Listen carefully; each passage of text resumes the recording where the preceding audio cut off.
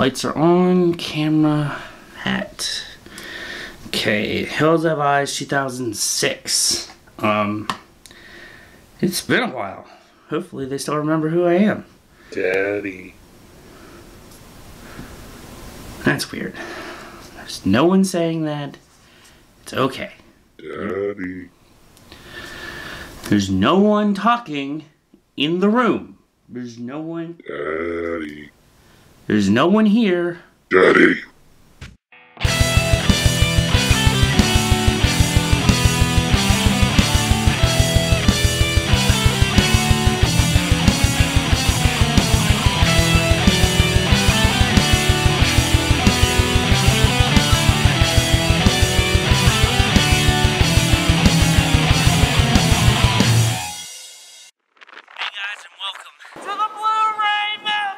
The Hills Have Eyes 2006 stars Aaron Stanford, Kathleen Quinlan, Vanessa Shaw, Emily D. Raven, Dan Bird, Robert Joy, Ted Levine, and is directed by Alexander Aja.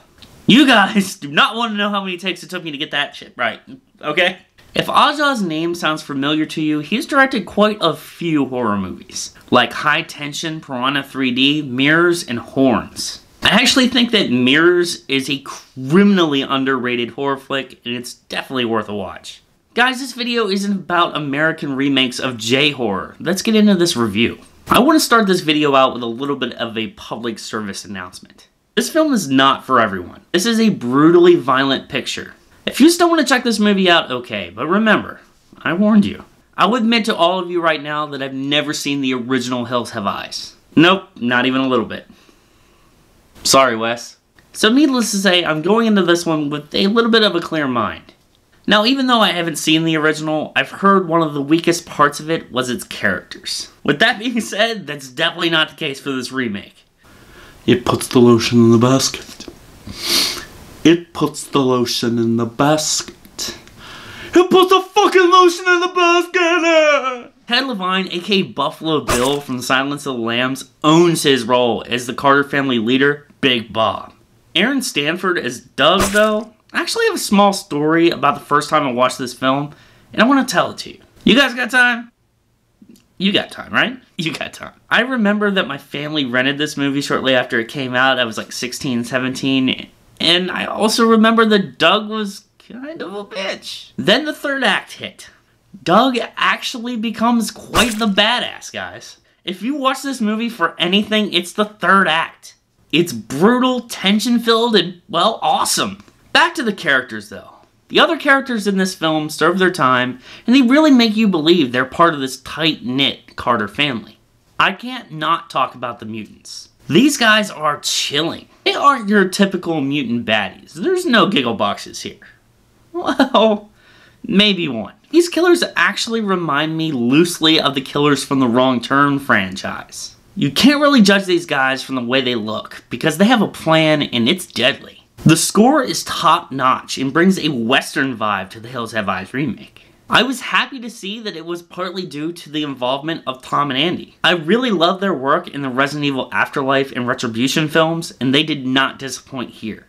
Maxine Alexandria's cinematography actually reminded me a lot of Daniel Pearl's work on the Texas Chainsaw Massacre remake.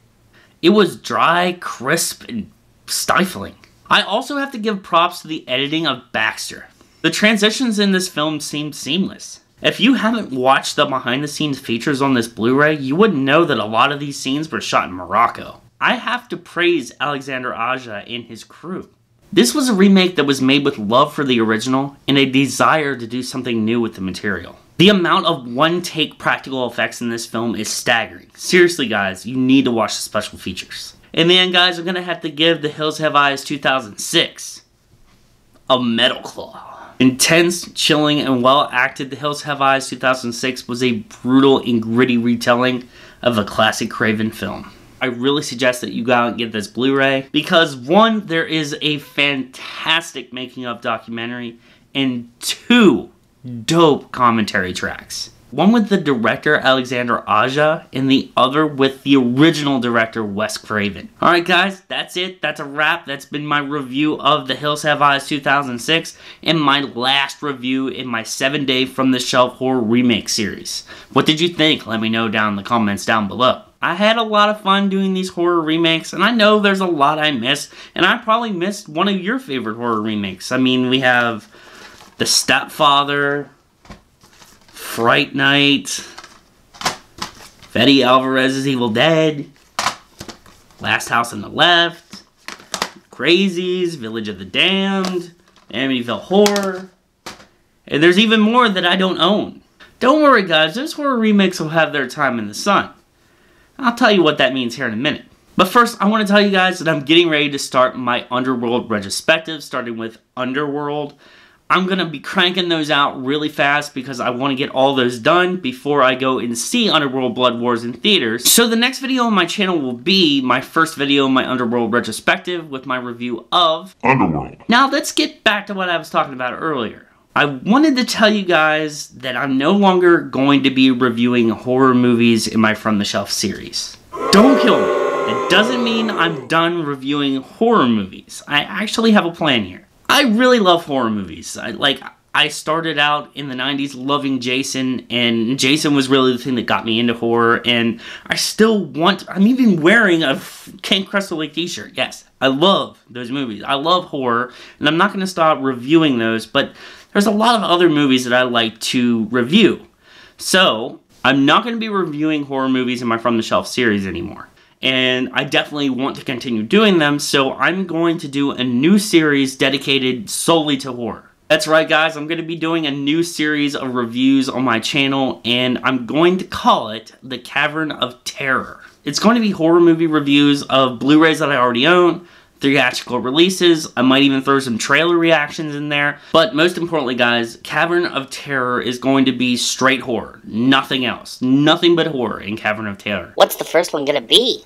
What's that? You want to know what the first series of reviews is going to be on that channel? Well, I got you guys covered. I'm going to do a certain trilogy, the Hatchet series. It's about to get southern fried around here, I hope you guys are ready. Along with Cavern of Terror, I want to get MKP, the Metal Claw podcast, started back up here in the next year, 2017. Tim and I were talking about it earlier today, and we were really excited to get some more podcast episodes out there, because it's going to be a new year soon, and there's a lot of new metal to talk about. So, I want to get the Metal Claw podcast started back up again. Make sure you check out my Facebook group, Blu-Tube videos, because there's a whole bunch of awesome guys out there with some kick-ass content. Follow me on Facebook, Twitter, Instagram, and Letterboxd, because you know I have them. But most importantly, guys, this has been Zack versus the Blu-ray Mountain. Stay metal, my friends.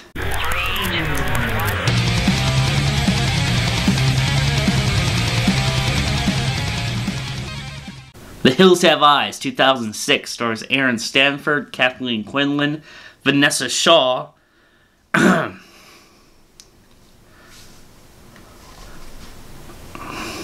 Emily D. Raven, Emily D. Raven, Emily D. Raven, Emily D. Raven, Emily D. Raven, Emily D. Raven, Emily D. Raven,